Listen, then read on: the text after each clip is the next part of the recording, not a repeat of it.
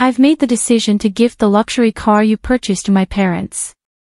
What are you saying? Mom and Dad are genuinely thrilled. Wait just a moment.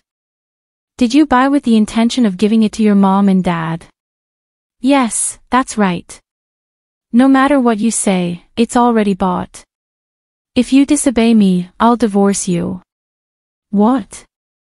Divorce?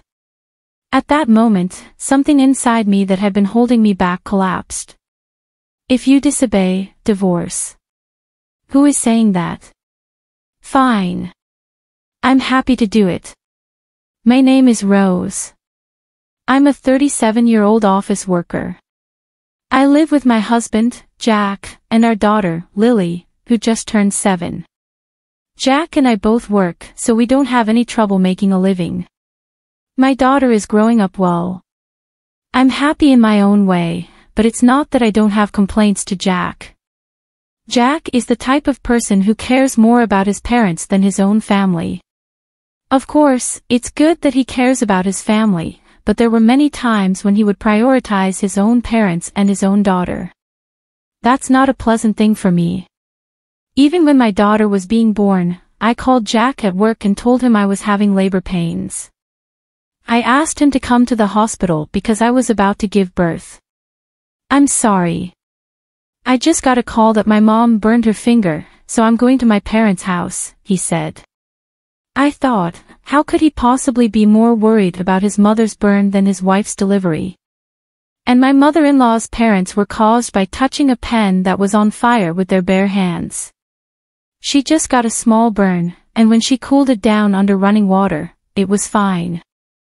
I couldn't believe my mother-in-law for calling her son for such a thing. And I also couldn't believe Jack rushed to her place in a panic for such a thing. Jack is hardworking and basically kind to me, but how he is to his parents really bothers me. Also, something like this happened on the day of my daughter's first birthday, coincident with my in-laws' trip. The in-laws had asked him to drive the car, so Jack's first priority was to drive them. And he didn't even celebrate our daughter's birthday together coming back home. But he stayed at the hotel with his parents because they could get an extra room. Adding, it was unbelievable that he would prioritize a trip with his parents over his own daughter's first birthday. I felt distrust towards Jack after that. This kind of thing happened often, but I couldn't easily divorce him. I still loved Jack, and I didn't think it was right to deprive my daughter of her father so easily. And it's not that he doesn't care about his daughter. He was not indifferent to his daughter. So, I had faith that he would eventually prioritize our daughter. But from the time she was born until this year, he has never celebrated our daughter's birthday with me. She is now 7 years old. He seems to think that her birthday should be celebrated with just the two of us. I tried not to make her feel lonely. I thought about inviting my in-laws to celebrate her birthday with me once, but my in-laws refused, saying it would be too much of a hassle to come over. It's true that it takes about 2 hours by car to come to our place from my parents-in-law's house, but Jack always goes to see his parents without thinking of the distance as a hassle. But to say that it's a hassle to come here, I think it's too selfish.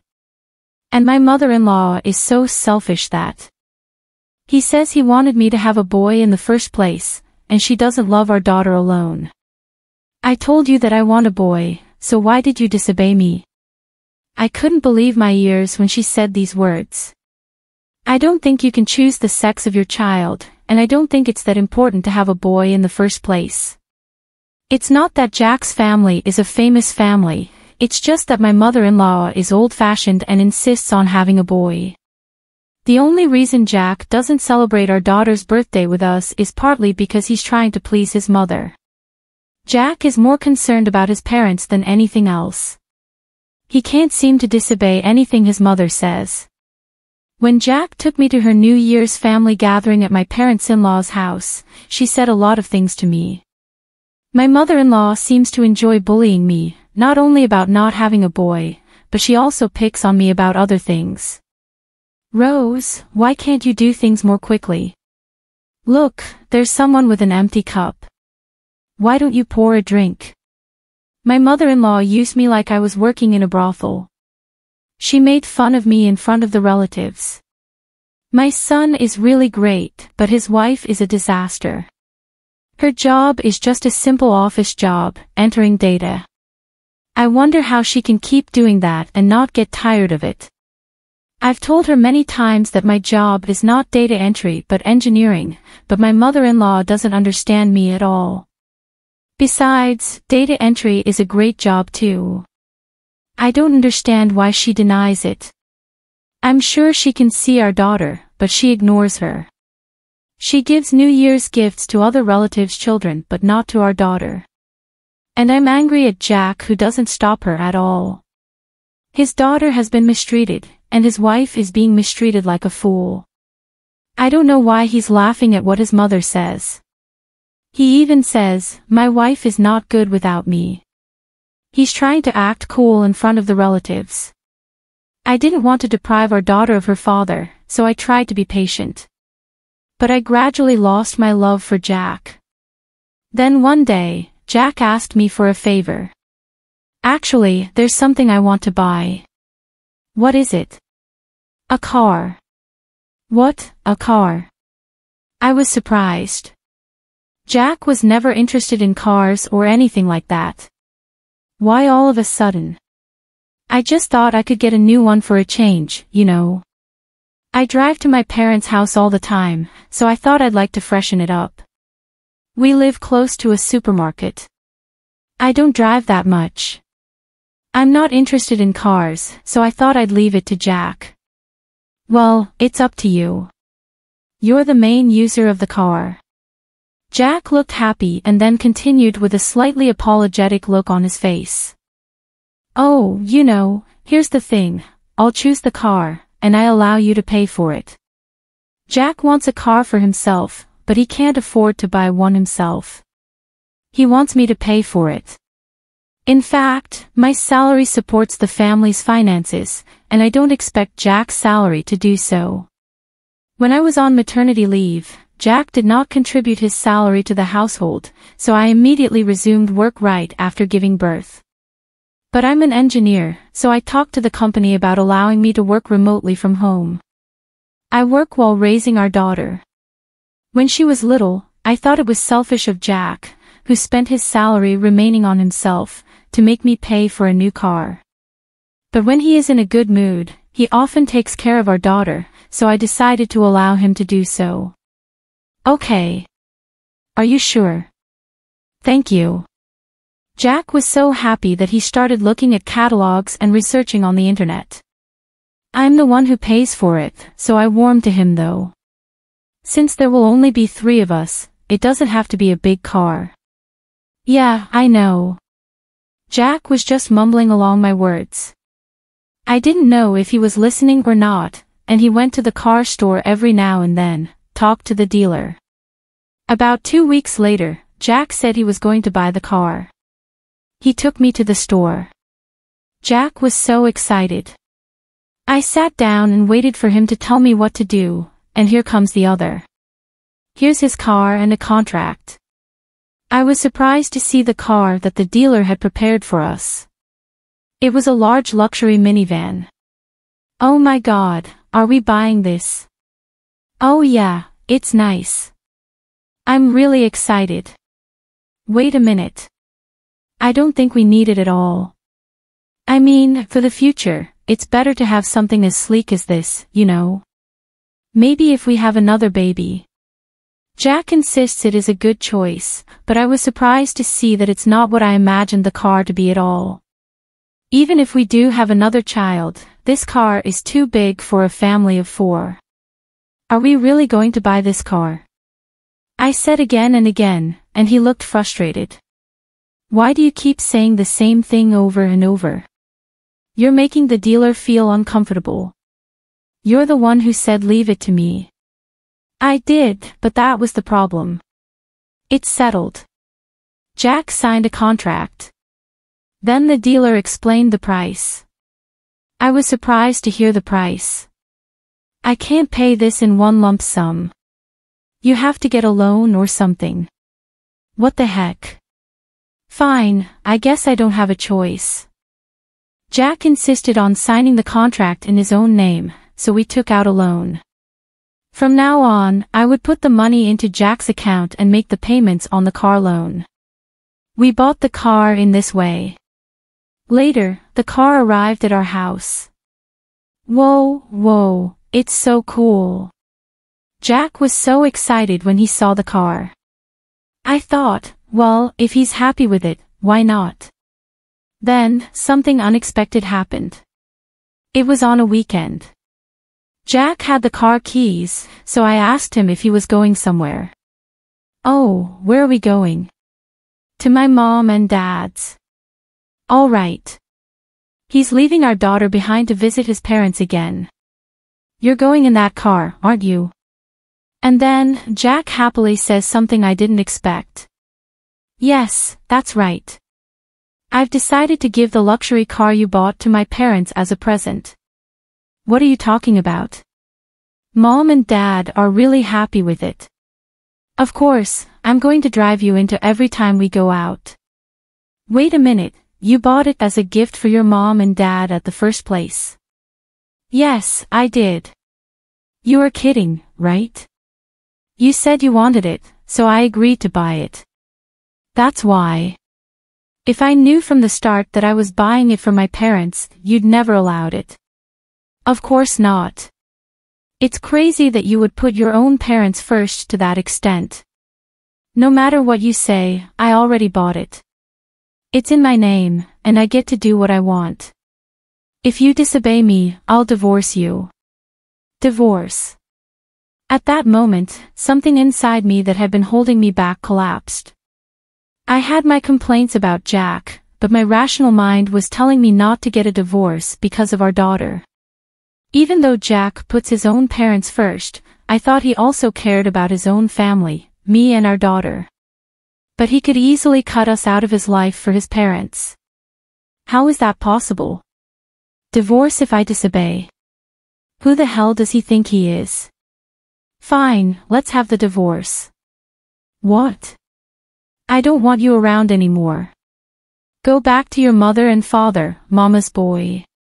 I tried to provoke him. And just as I had planned, Jack's face turned red, and he became angry. What, you're making fun of me, aren't you?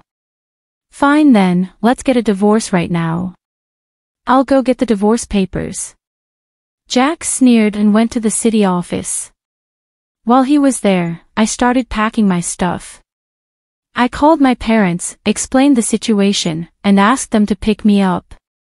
I told my daughter to pack her things too. Meanwhile, Jack came back. I've got it signed quickly. Jack had filled out the forms at the city office, and it was signed in very dark handwriting that looked like it was written out of anger. I've signed my part without hesitation. Well, I'll file it, so why don't you just go? I'm going even if you don't tell me to. You are really such a terrible wife, you know that. Jack led with his footsteps, making loud noises. Why did I stay married to such a person for so long? If I had to do this, I should have left him sooner, but it's no use regretting today. I'm grateful that I was able to leave him, and from now on, I will do my best as a single mother. A few minutes after Jack left, my parents arrived. We cooperated and finished packing our belongings. We loaded them into my parents' car and went home. In the meantime, I filed the divorce papers, and my divorce from Jack was finalized.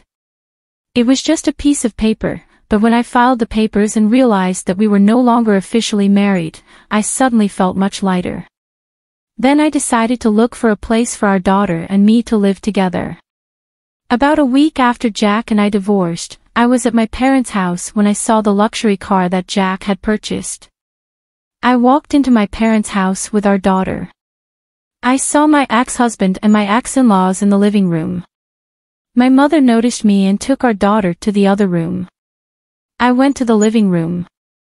Jack was talking to me in a panic. Oh, Rose, what's the insurance on that car? Jack started asking me very agitatedly. What's the matter with you? Why are you barging into our house like this? I said coldly. And my ex-parents raised their voices. We don't want to come here either.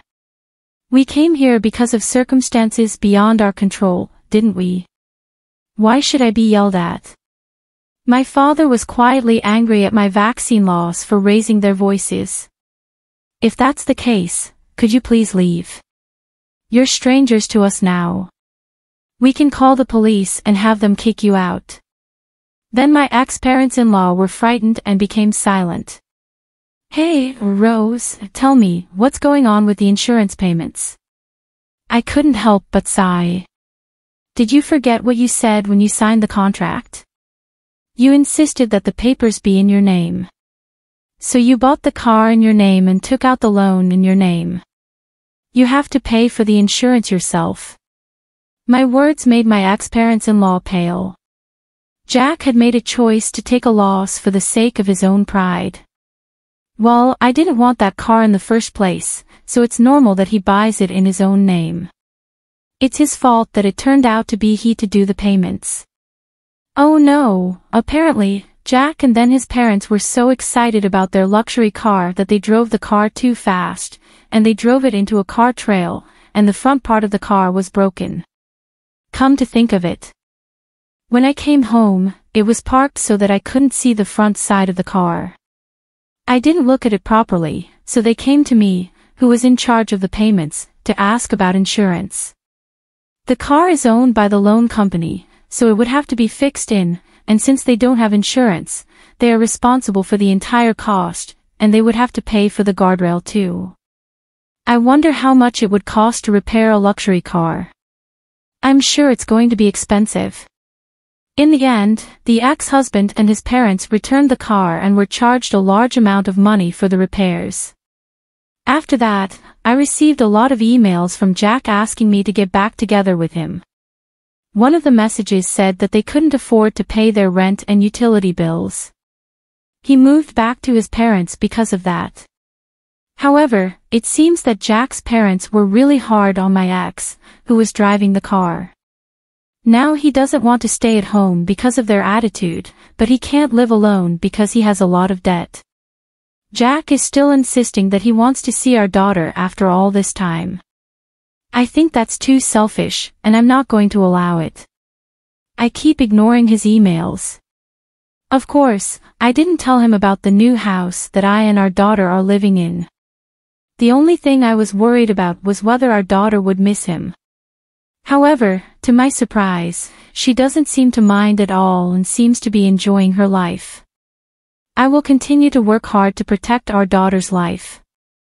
I don't think you should put your own parents before your own daughter, and while having your wife pay and giving the car as a gift to your parents, that's quite impossible. Well, he destroyed himself, so he really deserved it. I hope Rose and her daughter have a happy life together.